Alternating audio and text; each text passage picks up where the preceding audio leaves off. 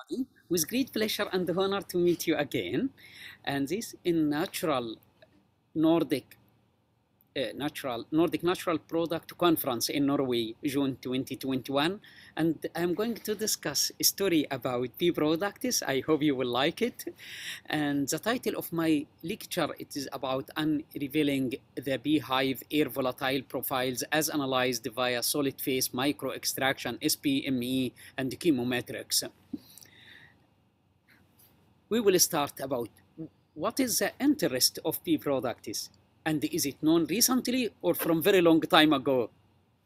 Let us see what has been done throughout the history. So it has been found that since 1450 BC in Luxor in Egypt, that it was written in the temples about bee products. In recent years, the great mathematician scientist who we all know about, Hippocrates, who lived nearly 100 years, it says that he has been using honey. So it means that honey is important or not. I will take the story from the beginning, and to be honest and frank, since 10 years ago, I know that bee product is only honey. And I didn't even know why honey could be yellow, why it can be also honey with different colors. And it's only one product as we can know. It is different products like bee venom, bee wax, bee bread, bee pollen, propolis, royal jelly. And it happened a very good, I would say, excellent incident for me at that time that Aida Abdelwahed from the research center in Qanater, she came to me and she asked me to work in bee products. I don't know nothing about bee products. But since I am a chemist and like to work in natural products, I liked the idea. We started to think about it and started to do literature survey. We found that many biological properties has been discussed through thousands of literatures: antimicrobial, anti-inflammatory, antioxidant, antivirus, anti-cancer, anti-diabetics. Moreover, that the bee product has several applications in medical as well, especially about epitherapy, for example, and the treat wound healing by honey. Also, it's used after surgical operations, as you can see, or for dermatology diseases. So, additionally, it is used in cosmetics and pharmaceutical formulations, creams, etc. It has been used as against rheumatoids. Even there is, we can say, natural pharmacy in Greece, and it is called Abivita, and it is the first natural cosmetics company in Greece since 1979, and it's called Abivita, which means the life of the bee. All these attracted me to work on it, and we will see if this will be a successful story or not. This I can leave you the answer by the end of my lecture. As a scientist, our dream that we find a drug. Of course, we start with ethnopharmacology or traditional medicine. This is the key point, very important, because it gives us a guide about our directions. And this is what happened exactly in this project. After that, we are, as a chemist, to do extraction in parallel with bioassay, using the art techniques of chromatography and spectroscopy to get the bioactive compound. And to get the drugs, this takes tens of years. And this is the dream of everybody. And it happened rare, like the Nobel Prize, which is in 2015. Then we take this idea about uses in traditional medicine about beehive air. Is the beehive air could treat diseases like asthma, respiratory infections, etc.? This was the question. And to do that, what is the scientific proof of the efficiency? It was lacking, which warrants further chemical and biological analysis. And this is our rule. What is the scientific evidence? What is the reasons of chemistry and biology regarding this idea? If we could find it, this will help us definitely to trust to use such a technique. So what happened? Let us see what happened. That we did further. So how and why? So for the first time, we take the beehive volatile profiles, which was determined along with its individual components from bee venom, honey, and beeswax. The question, so does beehive air has antimicrobial activity? This means that it is active and the people can use it. If it is not, the people cannot use it. So this is a conclusion. If we can take the beehive and with using the technique of SPME, further and then analysis by GCMS analysis, then what is the chemical constituents? So identify the bioactive compound in the beehive air. So this is a protocol of work. So we take the bee products, propolis, beehive air,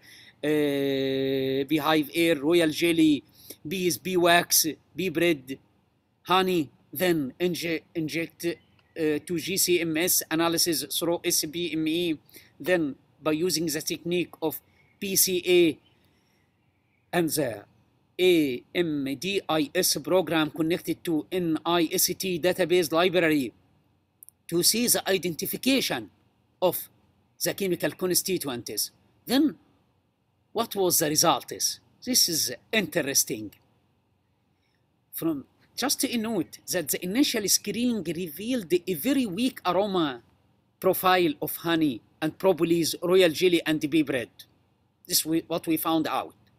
Compared to the beehive air and its components, which is venom, wax, and insect. So this was the scientific first evidence. Furthermore, the analysis of the remaining three, in addition to beehive air, when analyzed by GCMS techniques and the further identification, this was the results which we obtained. And it was 56 volatile compounds were identified as a total of beehive air, bee insect, bee venom, and bee wax using the techniques which I have explained.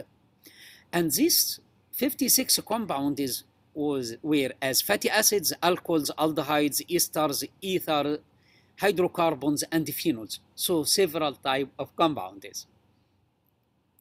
Then we started to see what is the most abundant volatile compound is. It is fatty acid, ketone, aldehyde, ketone, normal hydrocarbon, alcohols, aromatic methoxy, methyl salicylate, and eugenol. So this most abundant volatile compounds we found. Using the technique of this SPME and GCMS analysis for identification, as well as the program of principal component analysis, the insect aroma was enriched mostly in fatty acids, alcohol, and ketone compared to the beehive air. So this was the conclusion of the results. Additionally, also the 21 compounds in both beehive and the insect indicating that the hive aroma is mostly influenced by live bee. So this also a good fact that we could identify through identification of the compounds. Then let us go to another exciting part. What is the activity? Is this will show antimicrobial activity or not?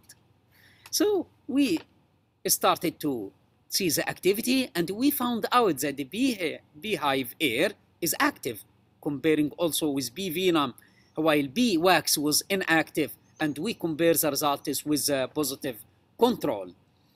then this diagram shows the activity. So this is a beehive air activity, which is less than bee venom. Of course, when it is, it means that the bee venom is more containing more concentrated compounds, and this is compared to the drug control, and the last is the bee wax. This also you can see the diameter. So here A is bee venom, B is beehive air, C is the drug, D is honey, E is bee wax. So this was really very interesting results. It means that our expectation is correct, that the component has activity as antimicrobial based on scientific evidence of chemistry and biological activity. This result is, we could also correlate our results with the published papers containing such active compounds. I think this was a very good to conclude that 56 volatile compounds were identified from several classes of natural products, and the principal component analysis BCA showed that similarity of beehive air to the insect bee aroma profile. Second, that beehive air and venom exerted the strongest antimicrobial activity among the examined bee products against several microbes. But what is the further study? This is very important, that further investigation is needed. Why? To examine other biological activities of beehive air remotely, and to also determine how these volatile functions, what is really the mechanism of action, and what is the role of the treatment. Do you agree with me that is the story was really interesting, and what's the next step? I think we should do clinical studies also to see about our idea. Is it really correct or not? I have discussed this data during some conferences, and now I can show you also about our work in bee products. So you can see the story which started 10 years ago. It was good or not? And the factor for us as a scientific is publications. Did we publish in this area or not? Or is it only 1 or 2 or 3 papers? And what is the impact factor? What kind of journals? This is could answer if the idea of Aida Abdul Wahid was successfully or not. Of course, the credit also go to all her institute and Professor Nagla Al-Ahmadi and the whole research centers. As you can see, several papers we published so far in the area of bee products. From the impact factor, all of them are in Q1, which means first class as international journals. It is even until impact factor 11.5. When I show these results, I got a very nice prize. Thank you so much for the organizing committee who gave me this prize. And I think we will have some surprise for Menifee University, which I can discuss in the next conference and in the next event, as to show the loyalty of my home university. I am educated in governmental school and governmental Menifee University for free, and we will see how we can contribute back after this success of bee products, which I really love it. It is also mentioned in the Holy Quran in Surah An-Nahl, bee surah. With all respect for all other religion, I am really believing in it so much, of course. On the other hand, this is the ongoing work of another type of work, which I hope to discuss in the next natural Nordic natural product meeting, which held every 2 years, in the next time in Finland. And I hope that we will discuss about Zika bean, royal scene from royal jelly, another cytotoxic polypeptide from bee venom, and the enzymatic hydrolysis of royal jelly, This is what I hope to discuss, this kind of structures about isolation, structure elucidation, senses. This will be the exciting, and also about the bioactive compounds as neuroprotective agent. This is my dream too, and my next hope to discuss next time in the next conference. And then, this is the take-home message. Is the bee product is really important? And who is eating bee product every day? And is this good relating also to immunity system or not? I think this we can answer from the papers we have done, as well as, of course, other papers by respected colleagues and great scientists all over the world. So I will end with this: eating honey with different bee products without collaboration. Could we do such work? Definitely not. So we cooperate, whatever. Doesn't matter the gender. It doesn't matter the religion. It doesn't matter the country, but we all work for better future. And we need to be back to nature. We can work together and we can enjoy such lovely nature. I really hope you to end with the acknowledgement. Of course, I'm very grateful to the VR, the financial support from the Swedish Research Links and the Pharmacognosy Department, and I already mentioned about Minnesota University. Of course, in addition to Dr. Aida Abdelwahid, Dr. Sunetti, and Professor Ulf Göransson.